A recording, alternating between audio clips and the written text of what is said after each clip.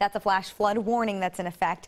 Water rescues in several different spots, and we have Lisa Benson out live, and she has been near some of the water rescues this morning. Where are you? What are you looking at this point?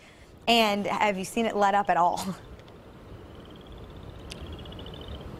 Well, right now we're live on East Division Road in rural Johnson County, Missouri, and we watch the dangers of flash flooding play out right in front of our eyes. On the other end of the roadway, where you can still see lights, a woman driving a van, her van stalled on the side of the road, overcome, of course, by the water.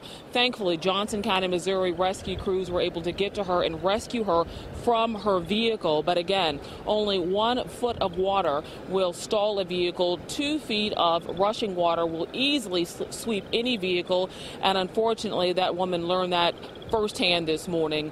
Definitely a very dangerous situation. We've been out here all morning long, and again, there are no warnings, no barricades to the threat.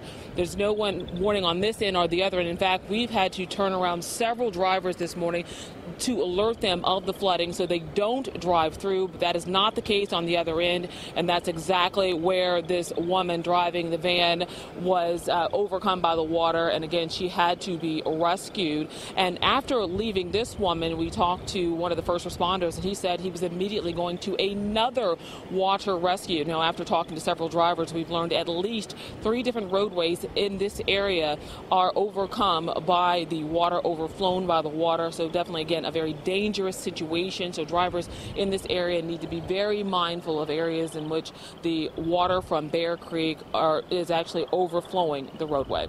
Reporting live, Lisa Benson, 41 Action News.